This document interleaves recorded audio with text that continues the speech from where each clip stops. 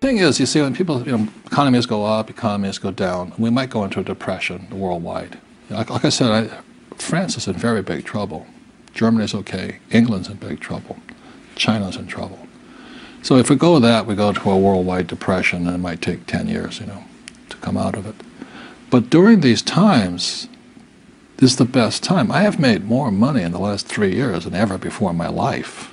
I bought five golf courses last year out of bankruptcy. That's impressive. Yeah. Well, the bank. Courses. Yeah, Donald bought 10. They're giving them away. No one told me. Yeah, but you have to know how to operate them. You have to be an entrepreneur. Yeah.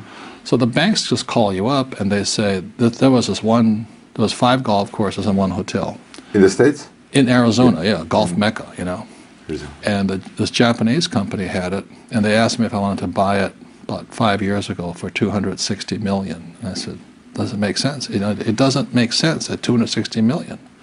So they told me I didn't know what I was doing. They said, okay, buy. And then this 1 year ago, this summer, the Citibank called up and says, you want those golf courses? And they gave me the money to buy them. Discipline I had to get into was I always pay myself first, even when I had no money. And when I have all these bill collectors calling me, I use them as inspiration. You know what I mean? Really? Oh, when they're hounding, the government's hounding you, bill collectors calling, because I've been broke, so I can understand what it feels like to be broke. When those guys are calling you, instead of shrinking and going into the shell and eating my pizza, I use it as motivation to go out and make more money. So I use my bill collectors as motivation, and that's why I paid myself first, even though sometimes I wasn't paying. What would you pay yourself? I always bought assets. I'd buy a house, or I'd put money in the bank and things like this. But it was just a habit. Exactly what you're talking about. It's up here. It's about changing the way you think. That's what the whole book is about. That's it. Because we're our biggest asset, we're also our biggest liability.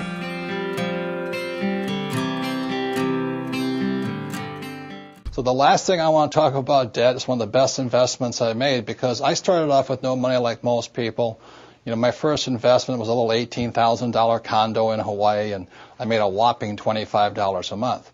I didn't make much money on that deal, but every time I did an investment, be it real estate or business, I got smarter, because experience makes you smarter. So I started with just a little $18,000 unit. I broke up my credit card. I paid the $2,000 down payment with my credit card, so it was 100% finance. Now, most experts will say you, that's stupid. You don't do that.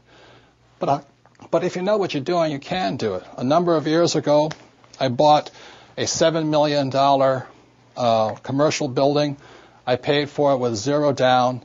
And every month, after everything is paid for, it puts about $30,000 a month income in my pocket, or $360,000 a year for no money down. So that is the price of having a good education or a bad education. A good education is knowing the good debt versus bad debt and how debtors can win if you know what you're doing.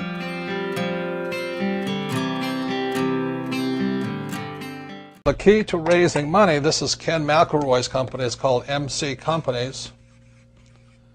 Ken McElroy's business is in the business of acquiring assets.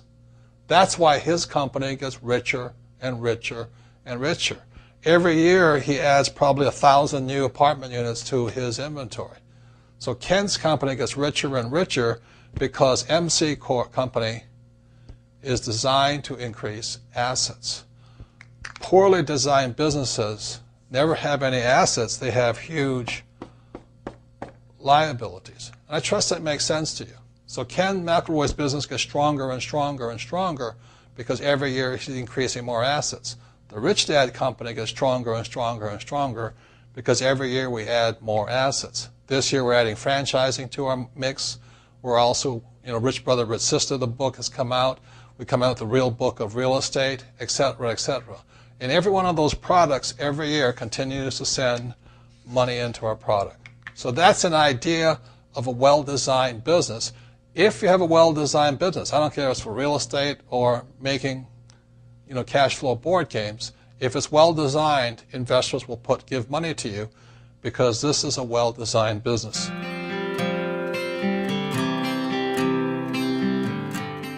But the common wisdom, the old intelligence idea is to diversify. And what I believe in is something else, is increase your financial IQ, your financial intelligence, and instead focus.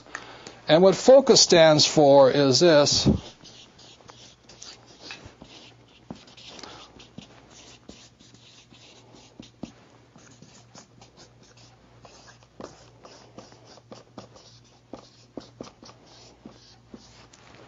Focus is follow one course till you're successful.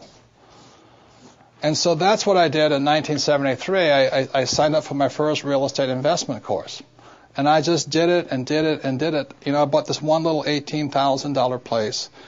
And I did it again, and I did it again, and I did it again until the point where I understood it. And then I went into becoming an entrepreneur.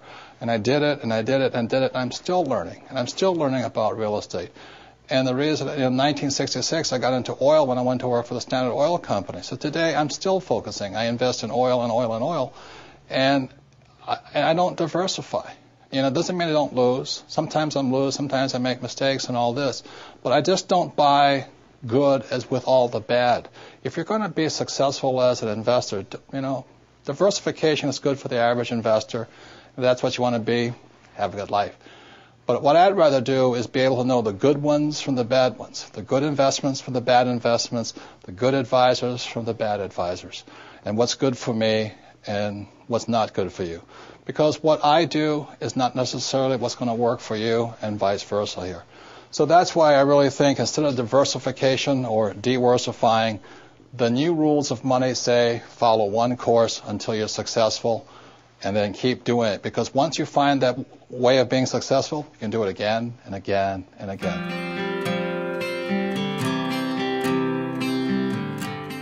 I don't know what the heck with people think about money, but that's what I get a lot of, is kind of this, well, you know, money's not spiritual. I'm just saying it's your attitudes, you know, a person's attitude towards money. I make a lot of money, but I give a lot. You know what I mean?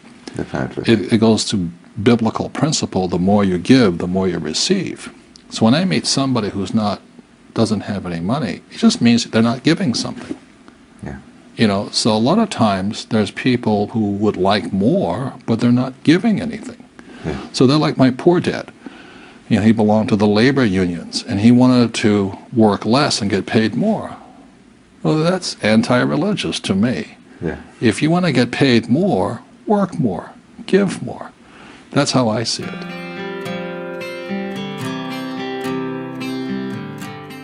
Another part of your financial IQ is to know there's three types of income.